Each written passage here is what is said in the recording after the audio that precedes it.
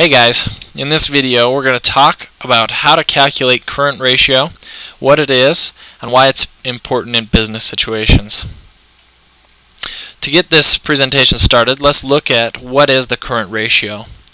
The current ratio shows us within our business whether or not we have current assets sufficient to cover our current liabilities.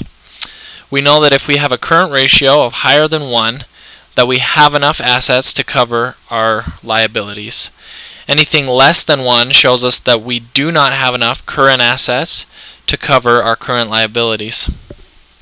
And the higher the current ratio, the more assets we have to cover our liabilities. So, for example, if we had a current ratio of 2.5, we know that we have enough current assets to cover our liabilities, our current liabilities, 2.5 times. So now that we know a little bit more about what current ratio is, let's look at how to calculate it. It's a very simple ratio. You take your current assets and divide them by your current liabilities. So let's take a look at a real-world example. The company AAA Widgets has current assets of $38,128. They also have current liabilities of $28,561. What is their current ratio?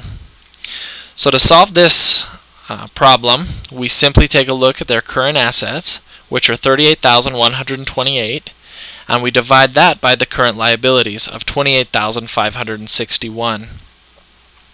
And when we do that calculation, we find that the current ratio is 1.33.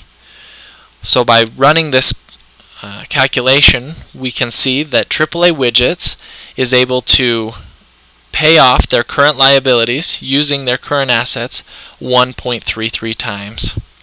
So that's a little bit about the current ratio. Hopefully that helps. If you have any questions, post them in the comments. If this has been helpful, give us a like. Thanks, guys.